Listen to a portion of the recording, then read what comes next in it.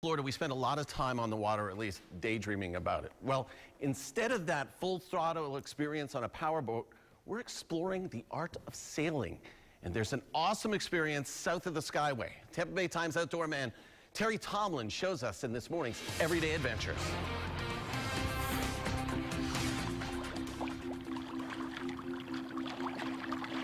We're down here on the Manatee River in Palmetto, about to set sail with Catherine's Florida Charters. I tell you, if you have friends visiting this spring, you got to get them down here and get out on the water. It's a great place to go for a sail. We started the morning at Regatta Point Marina, met the Schultz, and got aboard their boat. It took about 15 minutes to motor out of the dock.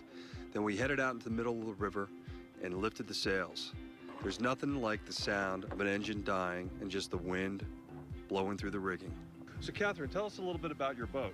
Well, she's 53 feet overall. She's a ketch. We have 4 sails, and she's actually a West Coast boat. We brought her over from Port Townsend, Washington, and I can take up to 6 passengers. She's like a Cadillac. She's 50,000 pounds, so those that are worried about leaning and being a little unstable, not this one. This one's a nice sailing boat. I think this would be a great opportunity for families to get their kids out on the water for the first time sailing adventure. Absolutely. This boat is amazing. When you take her out, you can get up to 6 knots and we're still standing straight up. So it's fun. It's an actually easy boat to handle. As big as she is, you would think it would be harder, but it's not. Everybody just falls in love with it. Your trip can be as long as short as you want. We just made a couple of circles in the river and then headed back to port. But most people opt to go out to Egmont Key, where you can spend the entire day shelling, snorkeling, and just enjoying all Florida has to offer. Now, Kurt, you've sailed all over the world. How does this area rank for sailing?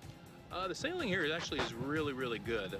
The depths aren't as good. That's only downfall to the area, but the wind is usually pretty calm. It's nice weather usually all the time. If a shower comes up, it only lasts a few minutes and it's gone, and it's usually very refreshing in the summertime. But overall sailing here, it's generally quite well. There's very rarely a day that we can't put up the sails due to no wind. We're just motoring back in after a couple hours on the water. What a great day on the Manatee River. Catherine's Florida Charters. You got to get down here this spring and check it out. Until next time, I'm Terry Tomlin with your Everyday Adventure.